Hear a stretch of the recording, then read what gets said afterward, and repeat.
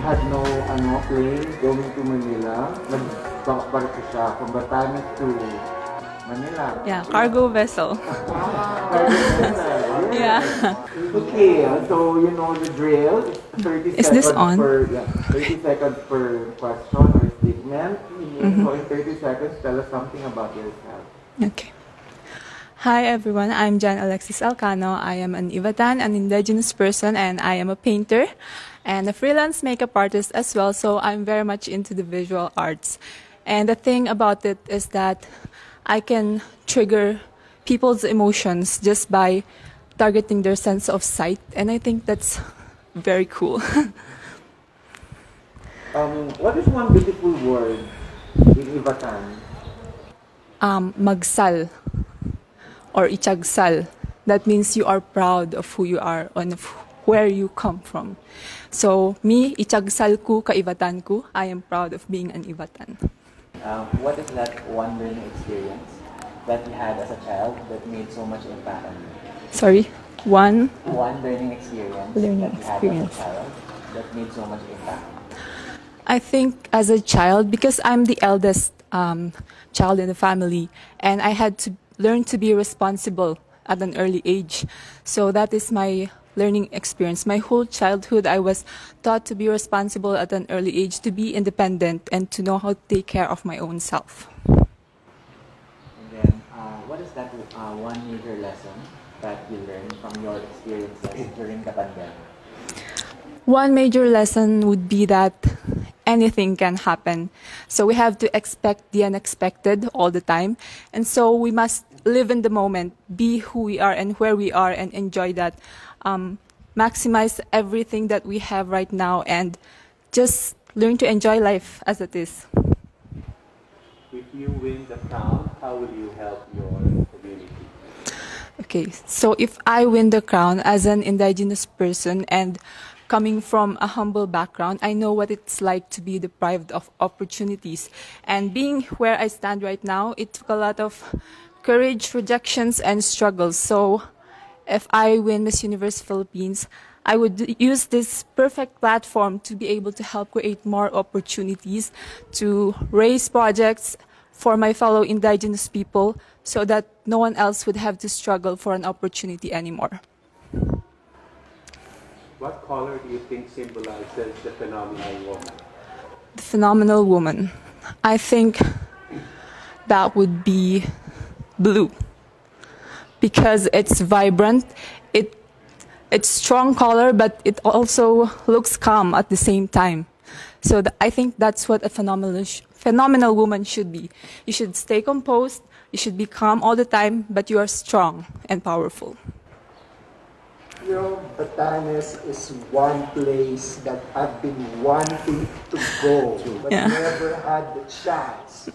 So, if one spot, place you, in Batanes you'd like to promote in the world, to know? Okay, so every corner you turn in Batanes is scenic, and I'm not saying this because I come from there, but it's true.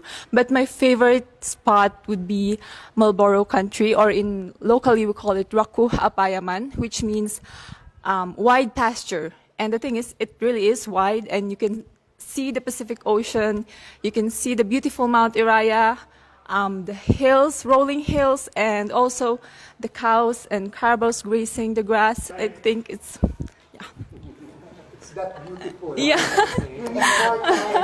Yeah. Pero, ano na, I can envision it from what you've been saying. Yes. So, ano naman, on the other side naman, no, in the real world now, no, so, in the new norm, it's work from home. Yes. So what do you think are the skills that we need to be able to, adapt to this new norm, to this new workplace of the future? So ano yung mga new skills na, mga skills na ito?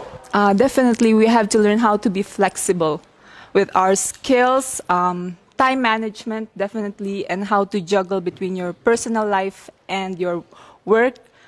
So we have to learn how to set our focus because there's going to be a lot of distractions because we're in a new setting, a new environment. So you have to learn how to set your focus on a specific goal that you want to achieve.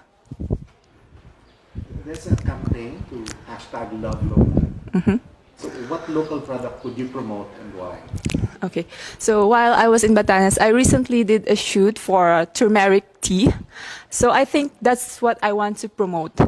Because nowadays, with the virus going around and still in our country, it's still prominent. So I think I'd like to promote that, the turmeric tea, because it has good benefits for the body, as well as boosting our immune system, which is very essential nowadays. And lastly, you mentioned focus earlier. What is that one thing you think that young people should focus on? One thing that young people should focus on, that would be their purpose. Because right now we all need to focus on our purpose. We all need to unite to make this world a better place, because we really need the cooperation, the unity. We don't need the indifference, the hate. We have to disregard all our differences to be able to unite. That's all.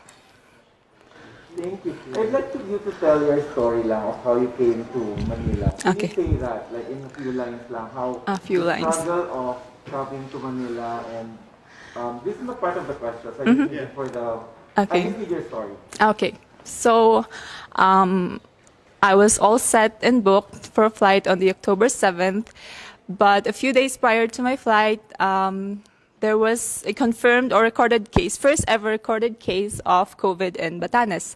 So with that, the next day, the government decided to impose new guidelines for the province, and that included banning all commercial flights. So that means my flight was canceled, and I was actually fretting because there's no other way out of the province than air transportation. So we immediately, I personally reached out to Sir Jonas so that I could have a letter sent to our governor and to the Coast Guard, because we need their permission for me to be able to board a cargo vessel, because it's not really allowed for a passenger to board a cargo vessel for security and safety purposes. But that's the only choice that I had, and it was a risk that I was willing to take. I was actually scared of deep waters, but I had to disregard all the fears just so I can get here to where I am right now, standing in front of all of you. Why is it important for you to come here?